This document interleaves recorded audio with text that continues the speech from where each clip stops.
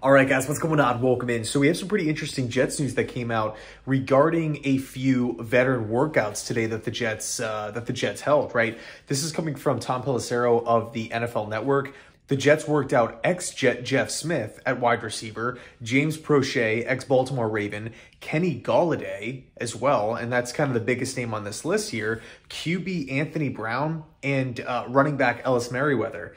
I think, first off, Kenny Golladay is the biggest name here because I got to be honest with you, I do not know what happened in New York with the Giants, right? Kenny Golladay, he was an absolute tank at Northern Illinois, comes in, I believe, a second-round pick from the Detroit Lions, and I mean, he was an absolute machine. He was a monster for the Lions, boxing out corners, high-pointing the football. I mean, extremely aggressive wide receiver.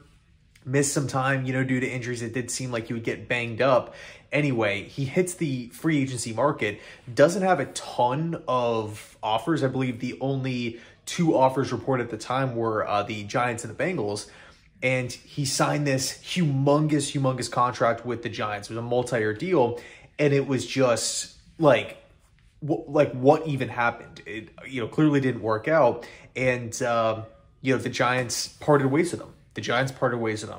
Tom Pelissero goes on to say that the Jets will not be signing Golladay as of right now.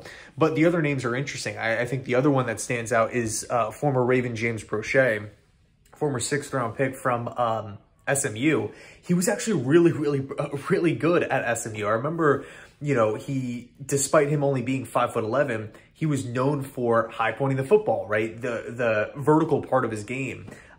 He was somebody that, you look at the Baltimore Ravens wide receiving room over these past couple of seasons. I don't think it's a coincidence that this team just cannot find wide receivers, whether, they're bringing them in free agency, whether they are drafting them, right? It just seems like this team has a really difficult time doing it. But I do expect that to change with new offensive coordinator Todd Monken in the building and Greg Roman out.